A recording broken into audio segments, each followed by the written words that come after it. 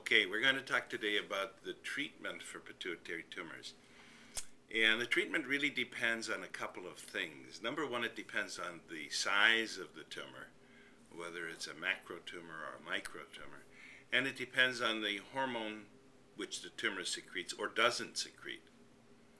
So let's talk about size first. By growing, pituitary tumors do two things. They press on the normal pituitary gland and cause it to malfunction. So it doesn't make enough ACTH, it doesn't make enough thyroid stimulating hormone, it doesn't make enough hormones to stimulate the testicles to make testosterone, etc., etc. And the tumor, by growing upward, presses on the nerves to the eyes, which can give you loss of side vision, or it can grow into the area where the nerves that control motion of the eyes are located, causing double vision, or it can of course do both. From the standpoint then of the size of the tumor alone, we have visual symptoms and we have hormone hypo-secreting symptoms.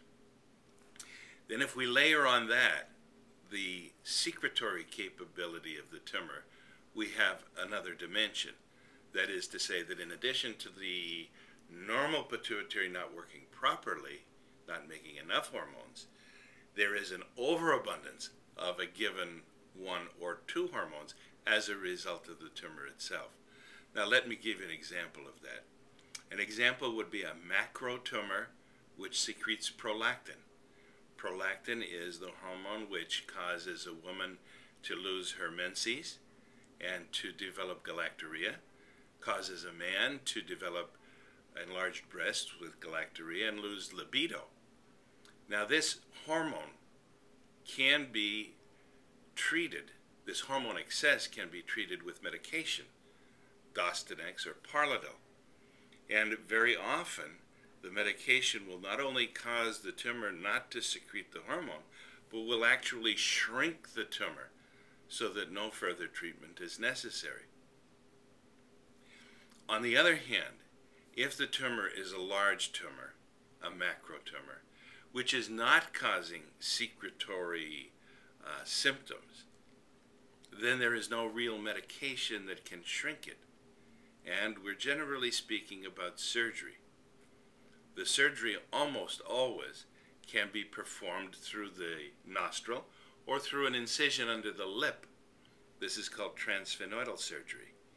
And a recent embellishment on that technique has been the ability to use an endoscope, a thin tube, to do the operation in a minimally invasive fashion to reduce the bulk of the tumor or eliminate the bulk of the tumor, take the pressure off the normal gland, and hopefully the normal gland will recover its function, take the pressure off the visual system, and hopefully the visual system will recover its function.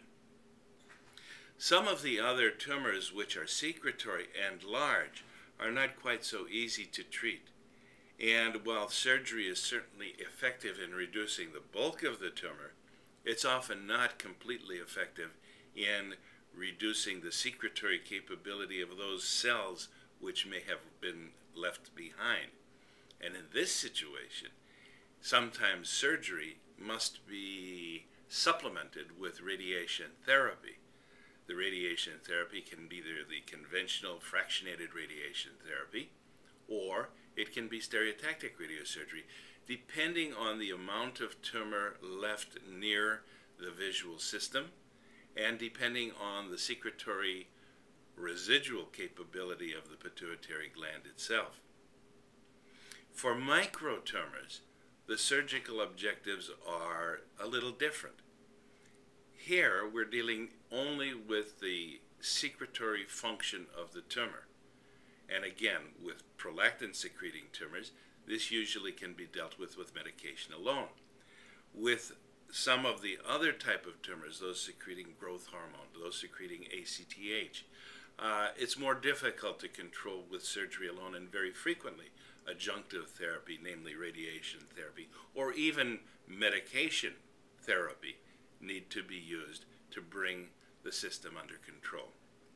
So, to recap, Pituitary tumors are treated with medicine alone, if possible, or a combination of surgery and medicine, surgery and radiation, surgery, radiation, and medicine, depending on the tumor, depending on the symptoms, depending on the status and age of the patient, depending on the will of the patient and wishes of the patient, and finally, depending on the result of each of those individual treatments alone.